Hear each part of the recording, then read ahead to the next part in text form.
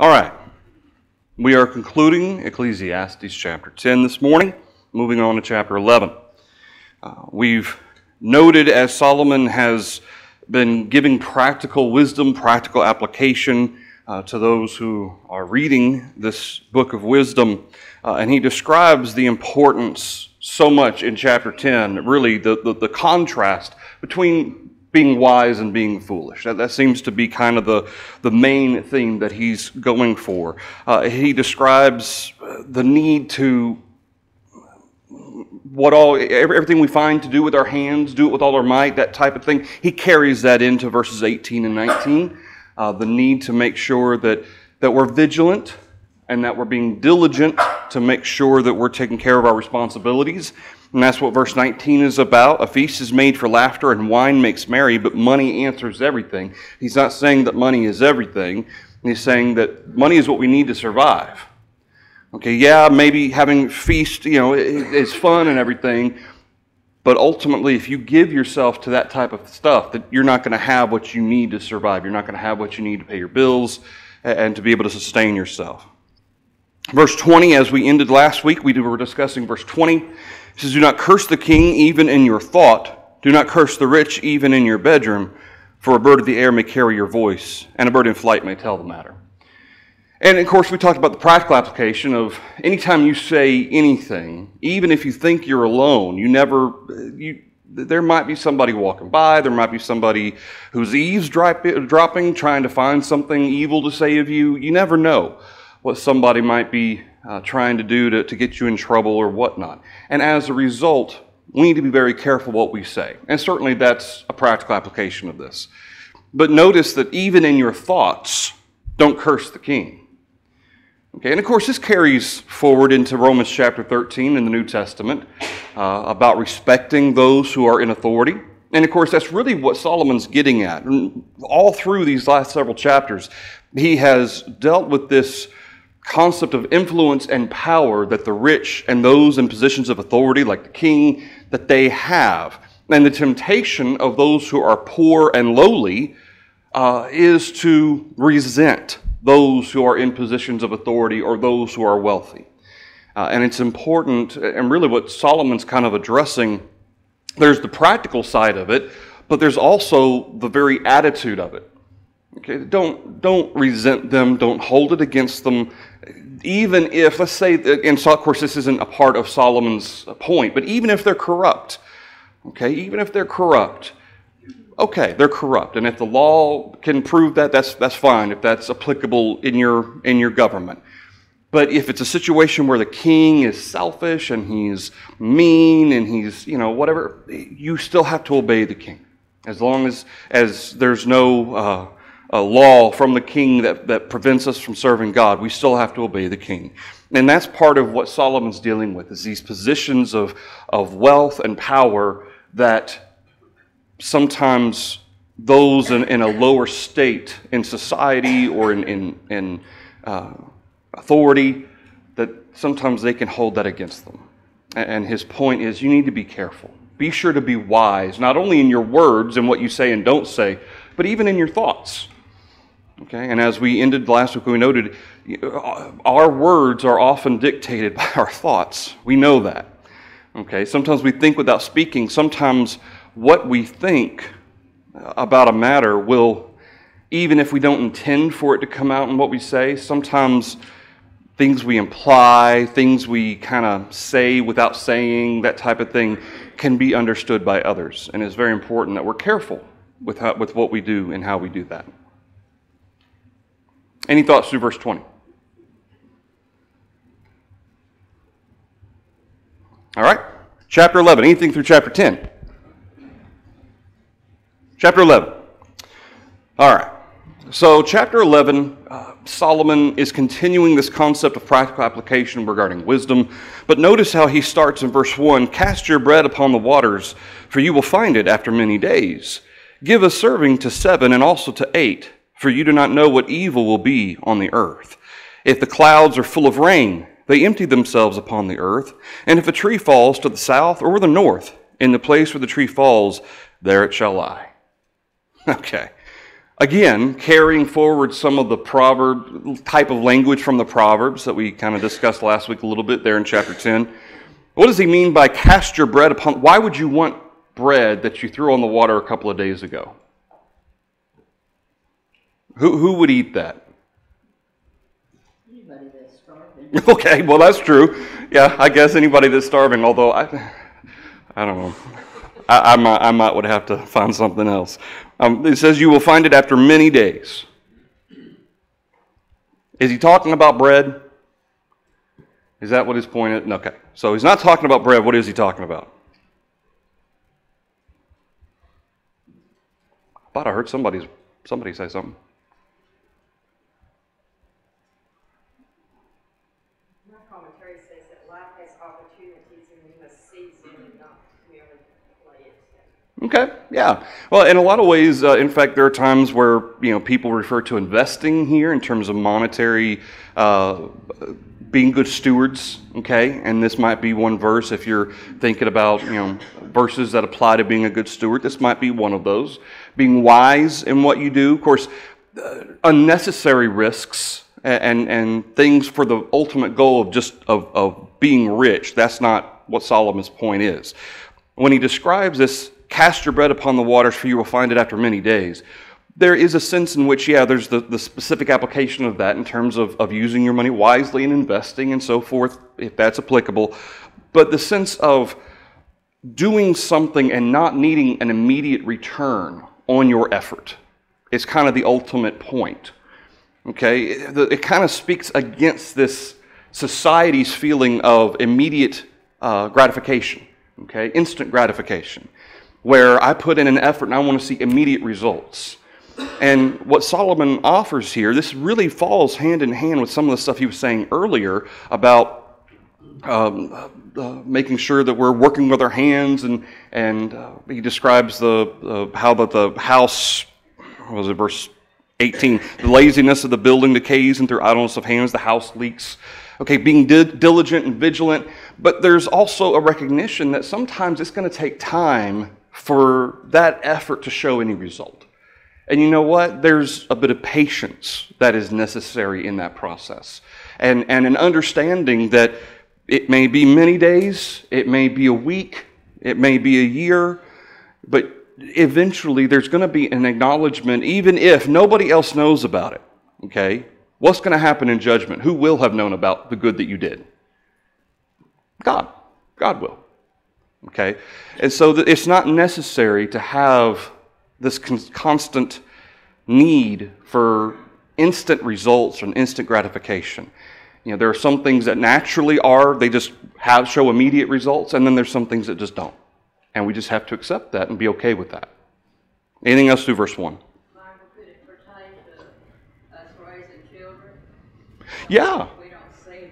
Sure. Sometimes we think what we're preaching to them and teaching them is just blowing over their... Sure, you may not see immediate results. Many years later, Yeah. some of the things that you taught them.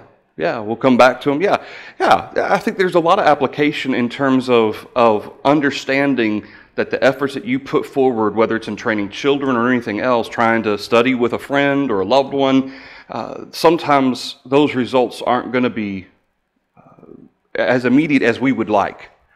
Okay?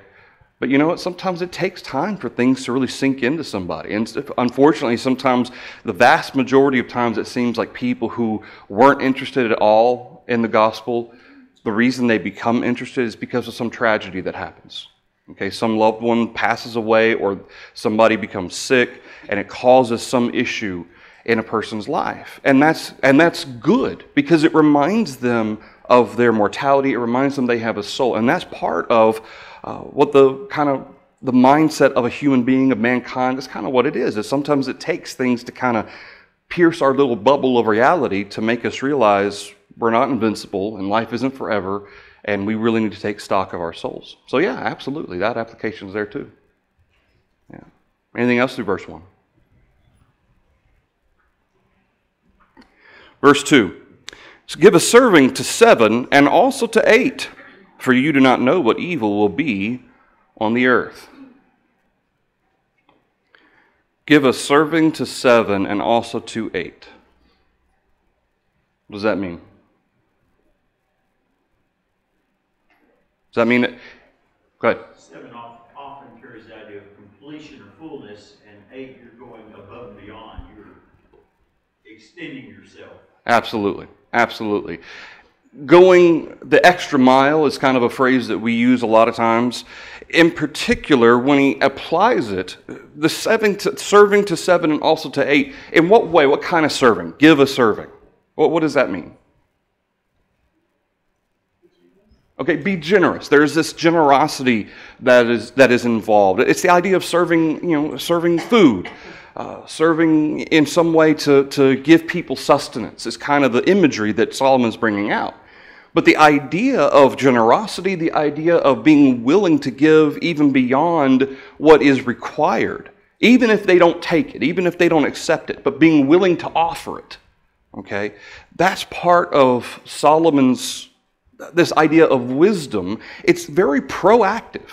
Okay, remember we talked about that last week, kind of the difference between reactive and proactive, going back to the laziness of the hands and the house decays and so forth. That concept of being proactive and maintaining certain aspects of our character, that's part of what Solomon's kind of bringing in here in chapter 11 as well. Verse 2, he says, "For you do not know what evil will be on the earth." What does that mean? You don't know what evil is going to be on the earth. Notice he says on the earth. Okay, not that it's evil, obviously no evil sent from God, but what evil on earth could he be talking about, Noah? Riches are not eternal. And I hear in these first couple of verses the idea of selflessness. God's not opposed to us being successful in business or an endeavor or project. But then what do you do with it? Right. Jesus in the Gospels talking to the rich young man, doing very well, but it was all about himself. What I'm going to do for me, lay up for many years, and blah, blah, blah. What should we do with that? Paul writing to Timothy in 1 Timothy 6, the charge to those who are rich, be ready, to do good works and to willing to give, others, as this is talking about. Absolutely, absolutely, and ultimately the application comes into you don't know what's going to happen, and you don't know, and that's something he dealt with in chapter 9 and chapter 10. What evil may come tomorrow. Okay, so be generous today, because you never know how that might actually be a benefit later at some point. To know that you have been generous to somebody, and then that person has some terrible situation in their life that happened, and they are so thankful to you that you were there for them or whatever. That kind of impact and influence can really help others, because you don't know what's going to happen. So be generous. Have that mentality, have that mindset, because you just don't know when that generosity might actually be of more help than you might think to someone, and may cause somebody to really look into what congregation you attend and what you teach and what you believe. You just never know what might happen that may cause somebody to say, you know what, this person has been consistent. This person has been practicing what they teach all the time. And if I'm going to ask anybody about the soul and God and church, I'm going to ask them.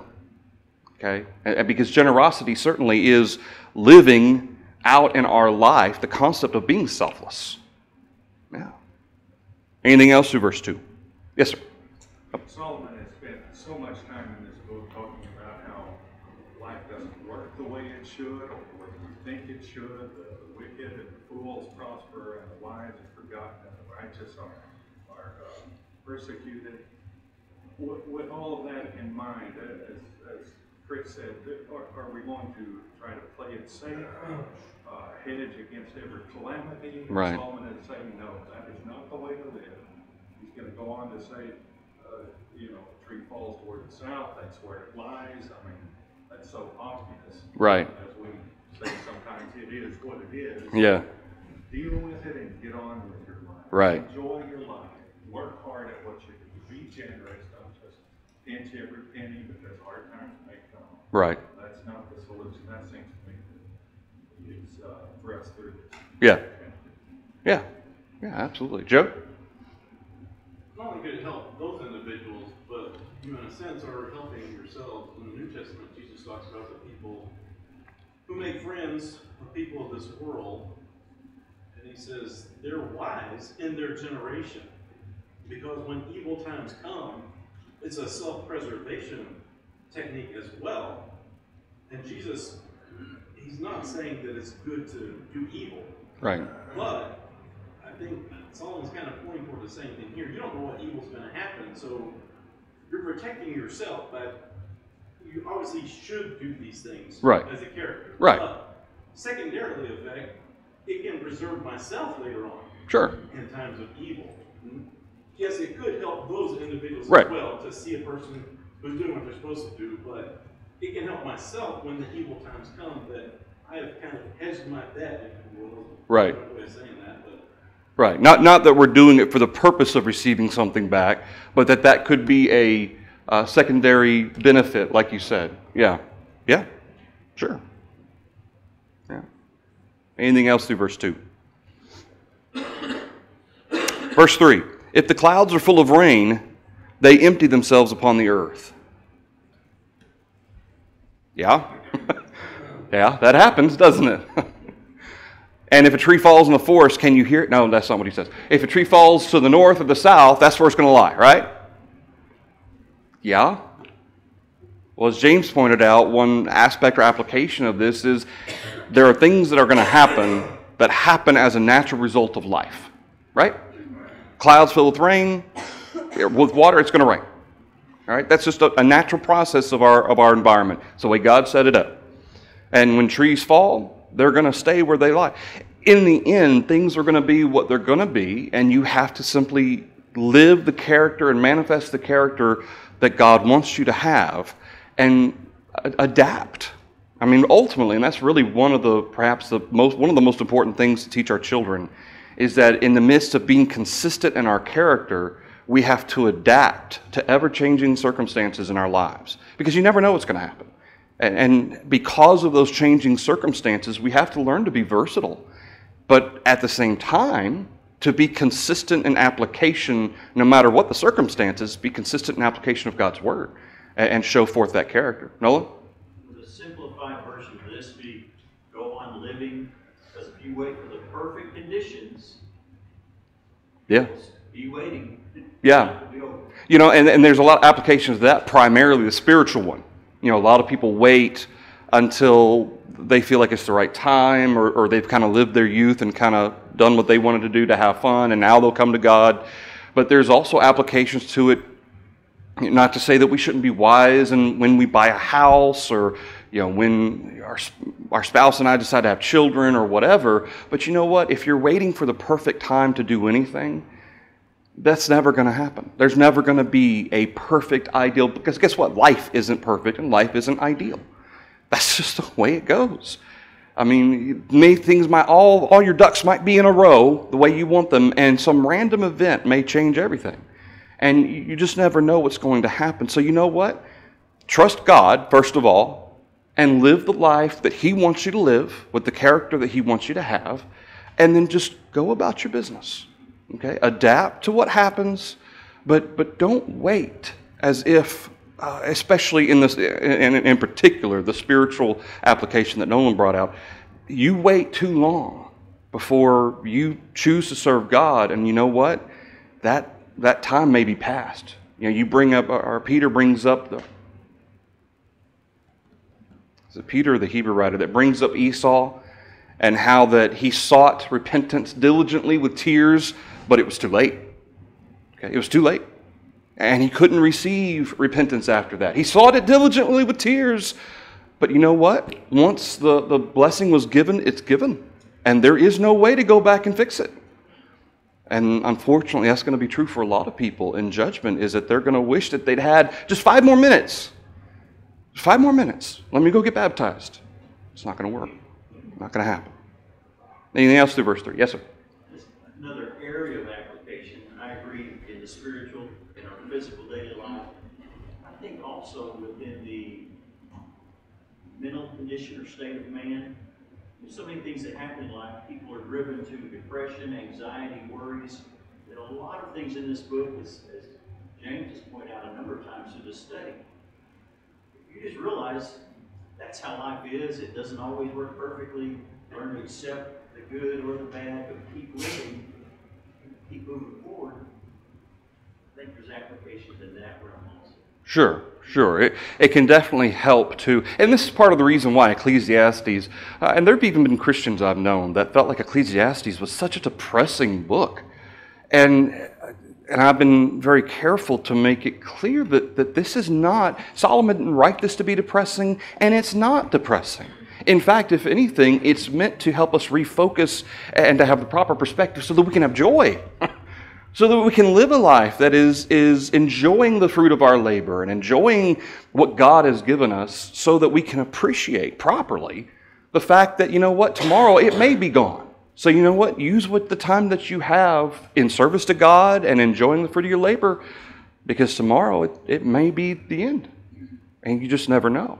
And so in a lot of ways, when you look through this application, vanity, vanity, all is vanity, he is saying that of the mindset, not just of the pursuit of the flesh and of stuff. It's the mindset and attitude of people of the world without God. That's what ultimately the vanity of vanity, all is vanity. That's what it is. The mindset of people without God, the pursuits and their enjoyments and their thought process, it's all vain. Whereas the thought process of those who are wise, those who seek to serve God, they understand it's vain. And they accept that, and then they live their life. Okay, they accept, all of this is vanity. So I'm going to live the way God wants me to, because that's not vanity. Anything else through verse 3? Verse 4. He who observes the wind will not sow, and he who regards the clouds will not reap. This is a little bit different. Because he doesn't specifically, obviously, man has no control over the clouds and the rain. And he doesn't say that people are cutting down trees. Sometimes trees just fall down. But here in verse 4, man's included in this particular aspect. But what's he observing? Practical application of natural patterns in nature, right? He who observes the wind will not sow. There's certain times, especially, back in Solomon's time especially, but obviously this applies to seasons, but even certain weather. It might not be beneficial to sow in this type of weather and certainly in this type of season or whatnot. That comes from observation and it's practical wisdom, okay? And then he says, he who regards the clouds will not reap. You don't want to go trying to harvest in a thunderstorm, and certainly you can't harvest at certain times of the year, but it's not just nature itself that Solomon's pointing out. It's man's ability to observe the nature of, in this case, of the earth, the nature of how the various systems God has put in place work, and we adapt to those, don't we? Okay, I observe the wind is such, I'm not going to sow at this point in time. I'll sow later at a different point in time where it's better. Okay.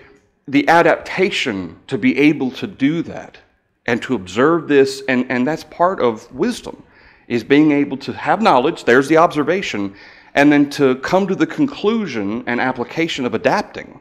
There's the wisdom. Anything through verse 4? Verse 5.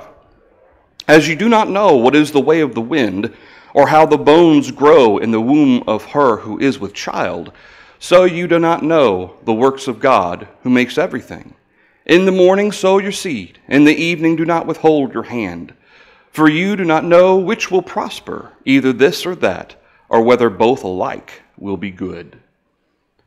Verse 5, he brings God in. And it's kind of interesting, because throughout Ecclesiastes, obviously God is mentioned from time to time, but it's more of an implication of God and the service to God, the implication of the wise versus the foolish and the righteous versus the wicked. Here in verse 5, there are certain things that we don't understand. And of course, this applies much more as he speaks to verse 3 and even verse 2 even. You don't know what's going to happen tomorrow. As you do not know what is the way of the wind, even, Hurricane Dorian. How many different projections were there? And it kept tricking them. Every which way. It'd go this way, then it'd go that way, then go this way, that way. And they just didn't know. Okay? They had these projections, but they didn't know for sure. Okay? Even now, there's some kind of tropical storm out there that they have going and then kind of doing a U-ey and going right back out to sea. Who knows what it's going to do? Okay? As smart as we become and as advanced technology gets, we can know generally the circuits of the wind. But exactly how it's going to do and what it's going to do, we don't know. We don't know, even today. I mean, you look at your forecast over the next 14 days and then test it to see if any of that actually is going to be accurate. And the majority of the time, it's not going to be. Okay, it's a guess, an educated guess. How the bones grow in the womb of her who is with child. There's a lot that we know, even today. But in terms of the actual process that happens, of the spark of life that takes place at conception, that all of that is still beyond our ability to really scientifically quantify, to be able to view it and understand it. Even today, scientists can't explain how life starts. They can't. They just can't explain it. How life starts. Yet God is in control of that, isn't he? God knows. And God knows the way of the wind. And God knows how all these systems work together in the earth. So you do not know the works of God who makes everything. Given, and now some of these, just like kind of the Proverbs, it's not necessarily a context thing. Sometimes things are just in there for sake of practical wisdom, and that's kind of the thread that connects everything. But in verse 5, there does seem to be some connection to these earlier verses. So when he says there at the end of verse 5, you do not know the works of God who makes everything, how should that apply, especially given what he has said already? Stop trying to figure it out. Okay. Do what you can do. All right. Do what you're going to do. Trust in God. Okay, that's the one thing Solomon doesn't say in verse 5, but I think there's an implication here of trust, in that you don't know the works of God, which is to say, God is far wiser than you. Okay, God does know. God is in control, and you have to make sure that you serve him and do what you're supposed to do, live the life that he wants you to live, and to a certain extent or a certain application, even though Solomon doesn't bring up worry per se, but don't worry about stuff that may or may not happen. Okay? Don't worry about this or that and what's going to happen tomorrow, because you don't know. You don't know what's going to happen. Live your life. Manifest the characteristics that God wants you to manifest. Let God take care of everything else.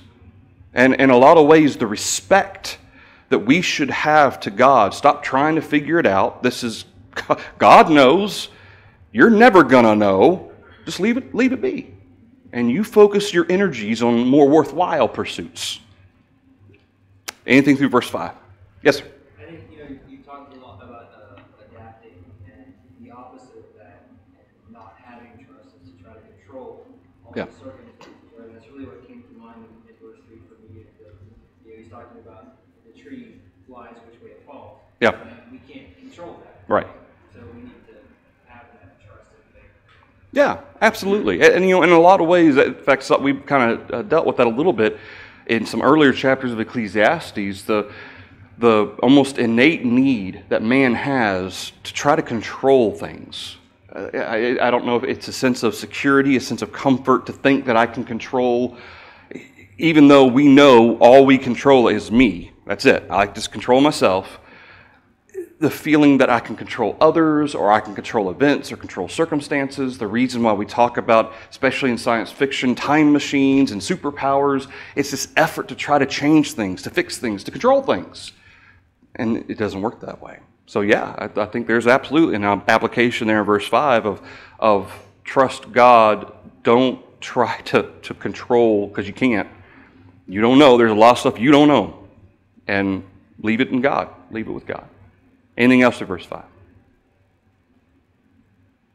Verse 6. Some of that's easier said than done. Yes, it is. Yes, it is. And that's part of the reason why when we talk about that, and of course that's something that comes up routinely throughout the Bible, Old and New Testaments, is trusting in God, not worrying, being anxious for nothing, and so forth. a lot of times it's because we have to remind ourselves, okay? Because it is easier said than done. It's not just some switch you can flip and say, okay, I'm not going to worry now. But it's something we have to work at. Some of us are better at it maybe than others. Some of us maybe have more on our plate to have to not worry about than others. But it's kind of a part of that growth process of trusting that God will take care of this. You do what you're supposed to do and let God take care of the rest. And yes, it is hard. It is hard. But it's something every one of us has to work at every day. Anything else in verse 5? Verse 6, in the morning sow your seed, in the evening do not withhold your hand, for you do not know which will prosper, either this or that, or whether both alike will be good. Now, is he negating what he says earlier in verse 4? Is he negating the practical application of observing there's times to go ahead and do this that are appropriate and times not to? Or is he making a different point?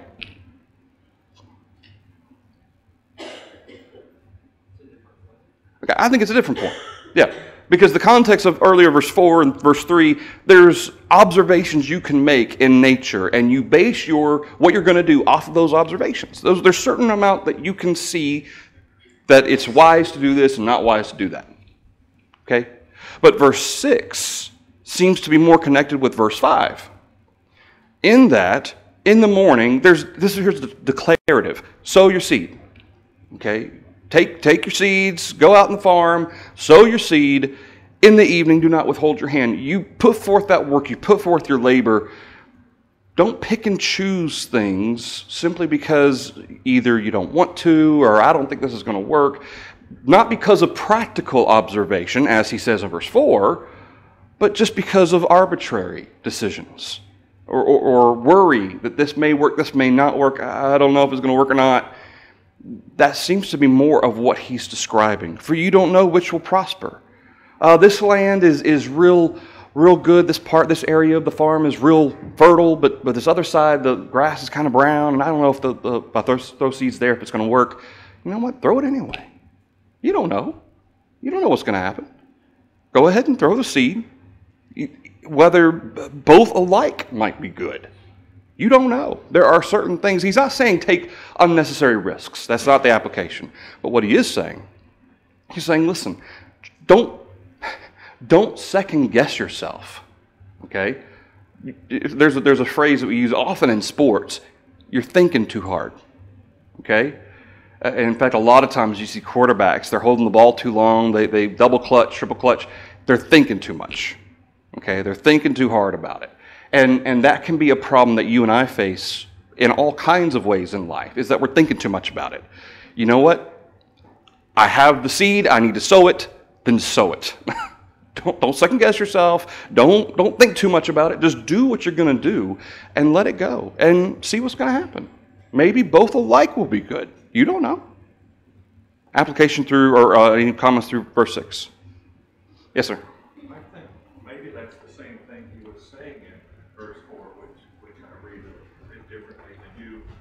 The one who observes the wind, he said, oh, it's too windy, I better not sow. Well, he's just trying to hedge against things that may have no hindering effect on his success. He says, oh, there's some clouds up there, I better not reap. Well, you do that long enough and the crop just rots in the field. You can't just wait and hedge against every calamity. Sure. You'll never do anything. Yeah. That could be. That could be. I hadn't read that from verse 4 before. That could be.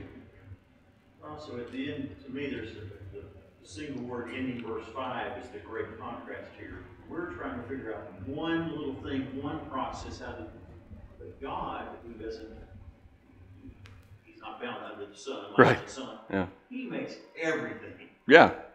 I mean, we're so worried about how this thing can be perfect and get just right. He's made everything. Again, don't try to figure it all out. Right. It's not our part of this. Right. And of course, the broader application certainly isn't just with being a farmer. It deals with life, just as verse 5 and verse 4, verse 3 is the concept of in our lives, sometimes you can think too much about a thing. Okay, take all the facts that you can, make an advised decision, sure, okay, an educated decision, but sometimes you're not going to know how something's going to turn out, and that's okay. And again, that goes back to trusting in God. He's made everything. He's in control. You do what you have to do and take care of things and do what you're supposed to do, and don't double and triple guess yourself. Okay? Trust that God, one way or the other, is going to take care of things. It may not be the way we want, but He'll take care of things. You do what you got to do. Again, going back to what Ms. Ruby said, it's easy to say, hard to do though, right? Anything else through verse 6? Sometimes the farmer plants in ideal conditions and the crop still doesn't happen. Still fail, yeah. Yeah. Or there might be a drought, okay, in perfect type of place with supposed to be fertile ground, and there's a drought, okay. Sometimes things like that happen. Sometimes you're farming somewhere and all of a sudden you get an abundance of water, and sometimes that can be a bad thing. You just never know. Anything else to verse 6?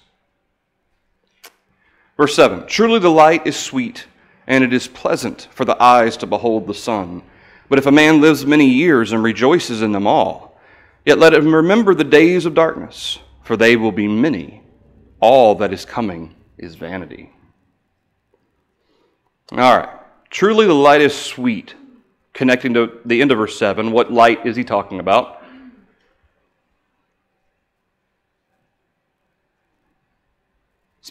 Specifically, he talks about the sun, right? When he describes verse 8, and he says, man lives many years, rejoices in them all, let him remember the days of darkness, they will be many. He's talking about sun, he's talking about dark in a more abstract way. When he describes kind of the life of a person, what might he be describing regarding light and dark? Good times and bad times. Okay? Good times and bad times. And that's why he uses it in this phrase, the light and the sun versus darkness. Okay? Or what would commonly be nighttime. Okay? There's good times and bad times. And we all know that. Everybody. We all know that there's going to be good times, there's going to be bad times. And if we're extremely blessed, we'll have as many good times as we will have had bad times. Okay? And I heard an older person say that she had terrible things that happened in her life. And that's one of the things she said, is that if you're extremely blessed, you'll have just as many good times that took place as bad things that took place. And it goes to show that there should be no expectation for having a 80% good time life. Okay, that should not be the expectation. She said ultimately it's in how you handle those things that makes the difference. That you can still have joy even in the bad times. This is describing, though, the difficult times, the sorrowful times, the times where it's kind of just a effort just to get through the day. Truly, the light is sweet. The good times are sweet. It's pleasant for the eyes. Okay, to enjoy those times of happiness. Okay, not necessarily joy, because joy is different. Of happiness. Times are good, there's very little on our plate to worry about or to deal with. But if a man lives many years and rejoices in them all, let him remember the days of darkness, for they will be many. All that is coming is vanity. Okay, so we get the comparison between the good days and the bad days. He rejoices in them all. Okay? It's not to say he was happy every day, but he rejoices in them all. But he remembers the days of darkness, that there were times, that there were hard times that we had to get through, and difficult times we didn't have much money and so forth. What does he mean at the end of that? All that is coming is vanity. All that was vanity? It doesn't sound like he's talking about the days that were before him. When he was living through his life, many years, or many days. Yeah, many years. In context, the end result of life under the sun is a conclusion, an ending. Okay. Let me ask you a question. You have one Christian who has lived a life where, let's say, 80% of their days were darkness. It was just a difficult life. loved ones passed away, diseases, poor health, and very little money, so forth. You have another Christian who's, let's say, although I don't necessarily think that this is necessarily accurate, but let's say you have a Christian whose 80% of their days were nothing but perfect. Okay? Happiness and joy and wealth and everything they could possibly need. Okay? In the end, when they both die, what will be the deciding factor in judgment? Their relationship with God. How they lived. Right? How they lived.